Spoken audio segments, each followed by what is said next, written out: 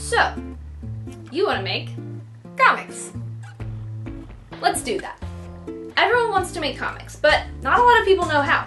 So I thought I'd try to fix that. In this series, I'm going to try to teach you everything that I know about comics. And probably also learn a little bit more myself. Speaking of myself, hi, I'm Corin, or as I'm better known, Bree Crozier. I'm an illustrator and writer with a degree in both of those things, and an emphasis in comics. I've been making comics for over 7 years, and have been studying the craft of comic making for about 6. I've written and illustrated dozens of shorts, one-pages, dailies, issues, and even a 200-page graphic novel, which you may not see as it was a fanfiction. Oh my goodness, what? I'm currently working on a horror comic anthology called House and Home, which you can find linked to in the doobly-doo. Oh my goodness, hi! Shut up. Oh my god! Do you want to be in this shot? Is that what you want? You wish to be perceived? Perceive him. This series is going to be both an introduction for people who've never touched a pencil before, as well as a refresher course for anyone who has made as many comics as I have. And also it's going to be something a little bit in between for everyone who is, in fact, a little bit in between those two things. At the end of each video, I'm going to give you an exercise which is going to help you improve your comic making, writing, and illustrating abilities. This video, part 1, will be an introduction. Think of it as syllabus day. I'm not going to get too far into comics history, but if that is something that people would be interested in, please let me know, and I can put together a little something. I know a lot about comics history, but I haven't done the research I feel would be necessary to fully write that sort of video, but I am no comics historian, but I can try for you, dear viewer. Yeah, let's learn about comics! I love comics! Hell yeah! So now, with all that out of the way, let's start asking questions. First question, what's a comic? A comic can be a lot of things, and it really depends on who you ask. To me, a comic is a sequential narrative in illustrated form. I know that's pretty open, but I'm not really interested in rigid definitions in art. A comic can be whatever you want it to be. This definition could include things like visual novels and animation/animatics, but honestly, I think that's okay. There is a lot of overlap between those things, and with the rise in webcomics, which can utilize animations, audio effects, and music, the lines really get blurrier and blurrier every day. There's a lot to explore inside of the realm of comics, and I highly encourage you to explore those in-between places. Get in there, dig around, see what you find. Now, that being said, there are traditional aspects of a comic. A comic, or comic strip, is a series of still images that tell some sort of story. When we're talking about a traditional comic, there's several basic concepts and pieces we need to know. First of all, I covered panels already, but what are the things between the panels? The physical space of the page between panels is called a gutter. It's where everything that doesn't happen on a page is implied. I can't show you every little thing that happens in a comic, so when someone assumes what's happening between panels, they're performing closure. There's a balance you have to find between giving too much and boring or overwhelming your reader, and giving too little, leaving them confused and unable to perform closure. There's even more you can do with a gutter, but we can talk about that later. Now, let's talk about what's in a panel. As I said before, the content of a panel is typically made up of images and/or text. Now, that and/or is really important. There's a lot of comics that are told with no words. These are called wordless or silent comics, and they exclusively use images to tell their narrative.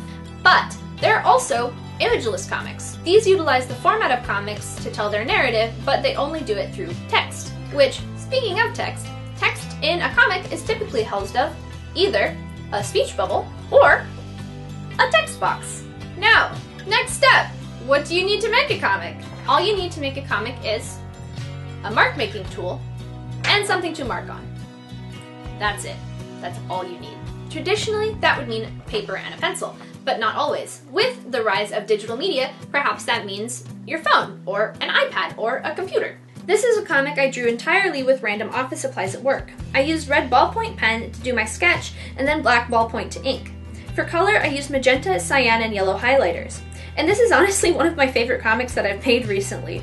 You can make literally anything out of anything. I've seen people make incredible comics with copy paper and Crayola crayons. You don't need anything fancy. All you need to make a comic is something to mark with and something to mark. So, let's make a mark. Now comes for the hardest part, actually making a comic.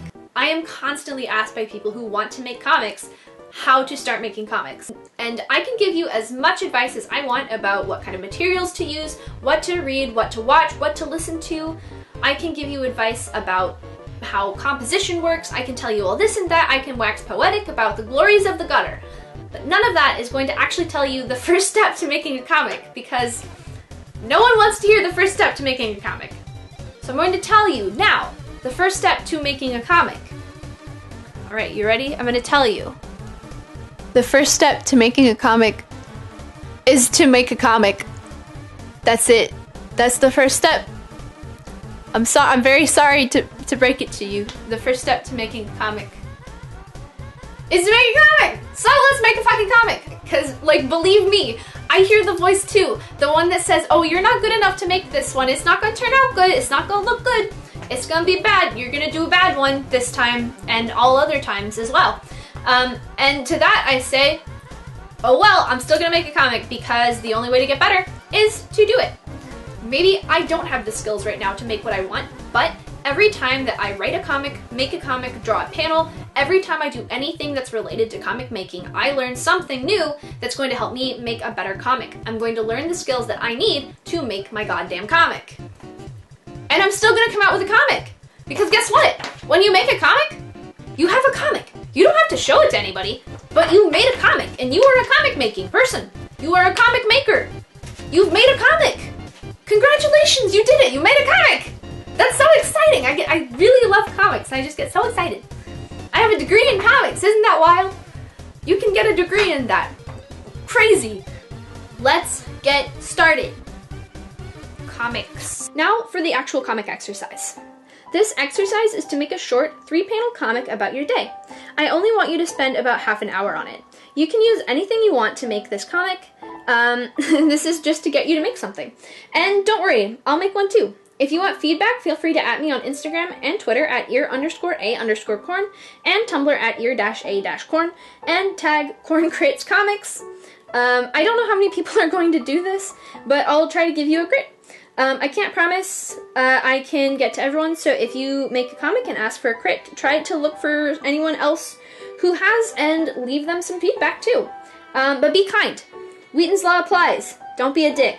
Anyway, thank you guys so much for watching. I hope you enjoyed and learned something, and I hope you made a comic. If you guys have any questions, please feel free to leave them below in the comments.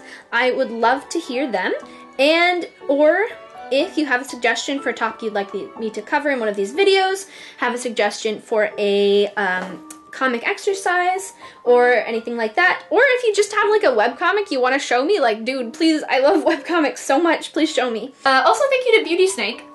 She has really good animation, and she is a friend of mine. We play D&D together. So please go check out her channel. I don't know where the card is, on there, it's somewhere around here. Click on it, it'll take you to her channel. She has really cool animations, and she let me use some clips for this video so that I could talk about the animation and comics and how they kind of overlap. I hope you guys have a wonderful day and make some fucking comics. Bye.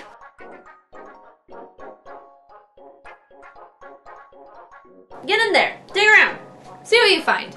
Maybe you'll find Homestuck. Don't find Homestuck. I've never read Homestuck.